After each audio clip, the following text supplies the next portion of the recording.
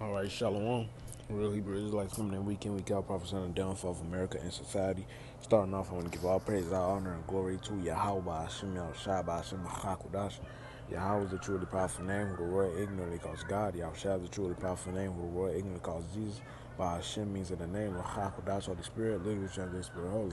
We call Spirit Kodash Holy. When you get double honors to my elders and apostles, get millstone, rule well and teach well and being great as I'm to us, uncle brothers, and peace and blessed of full Lekla will I'm part of number.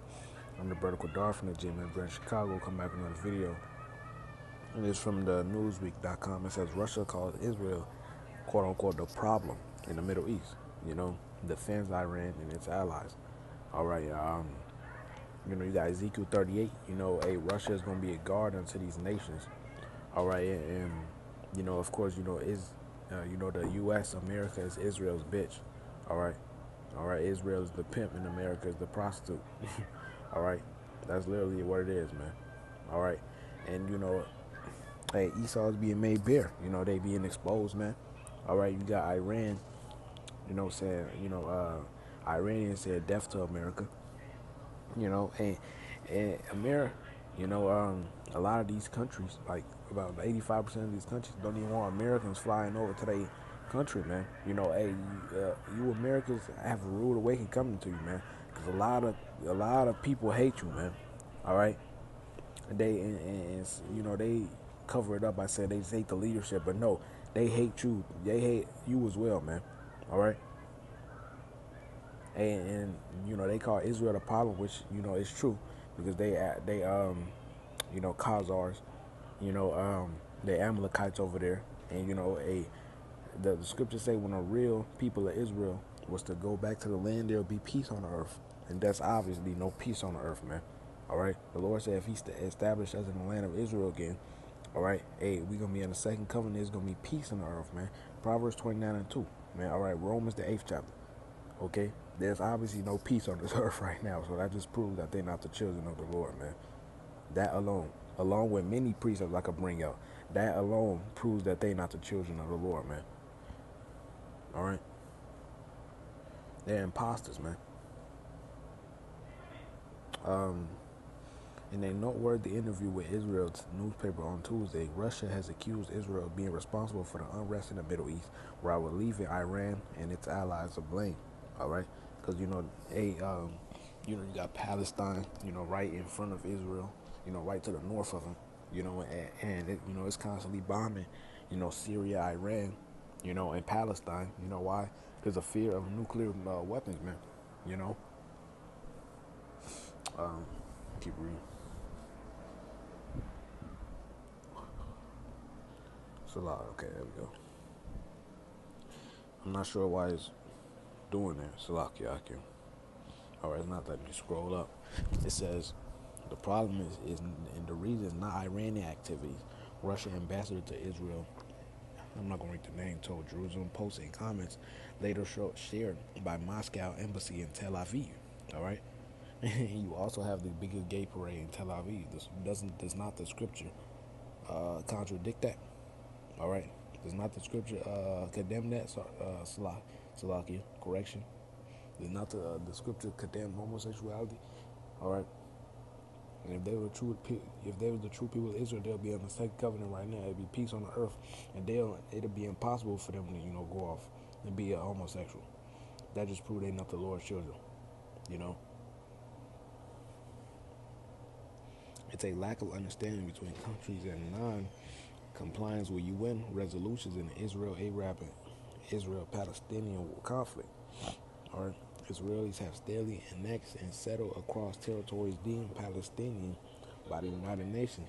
Violence between the two sides has stymied peace efforts for decades. The friction between Israel and Iran, along with fellow pro-Palestinian partners such as Lebanese Shiites, Muslim movement Hezbollah, have taken proceedings, man. But Viktorov dismissed Israeli concern of Hezbollah plots, such as infiltration rockets attack, pointing instead to regular Israeli operations against the group, and others suspect Iranian assets in countries like neighboring Syria. All right, it says Israel attacking Hezbollah. Hezbollah is not attacking Israel, Victor said. All right. arguing there's no proof Hezbollah created the tunnels Israel have been uncovering along its contested northern border with Lebanon, man. All right, and I'm not gonna read the whole thing. I pretty much got the point. Y'all.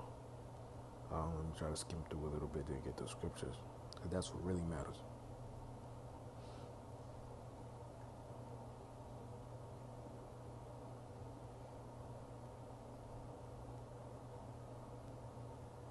All right, I'm gonna read this last one. It says, Viktorov headed the call. He said Israel must quote unquote not attack the territories of sovereign UN members.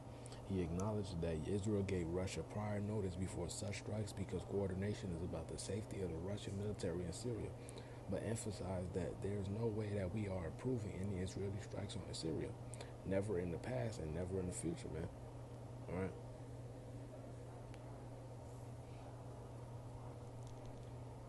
It's Ezekiel 38. And the word of Yahweh came unto me, saying, Son of man, set thy face against Gog in the land of Magog, and that's Russia. All right? The reason why the Lord said, set thy face against them, because they Edomites as well. The chief prince of Meshach and Tubal and prophesied against them, and said, Thus saith the Lord Yahweh, behold, I am against thee, O Gog, and chief prince of Meshach and Tubal, and I will turn thee back and put hooks in thy jaws. All right? And I will bring forth thine army, horses and horsemen, and all of them clothed with swords and armor, even a great company with bucklers and shield, all of them handling the swords. All right, and I hook in the jaw because I wrote it down in the thing. It says okay, because I put it in the notes. It said I put when you because I got the breakdown from the elders. When you catch a fish or tug and goes the other way, but the hooks draw them back.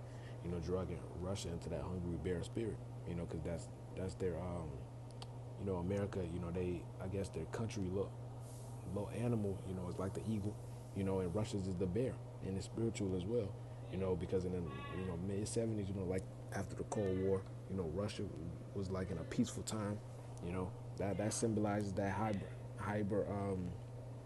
hibernating spirit. But now, when a bear wakes up after the hibernating spirit, he hungry, man, and that's these Russians right now, It says Persia and Ethiopia and Libya. All right. And Iran is modern day Persia, man. Those are Elamites. All right. And with them, all of them shields and helmet. And Gomer, all his bands, the house of Togarmath in the north quarters, and all his bands and many people with thee. Be thou prepared and prepare thyself, and all thy coming that thou art assembled to thee, and be thou a guard unto them. So Russia will defend them, man. All right. I just searched up, war in Middle East.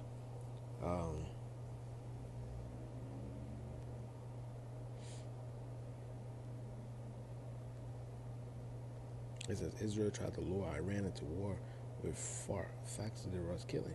You know, that could keep Trump in office, man. But it don't matter who in office, man. This place gonna be destroyed either way.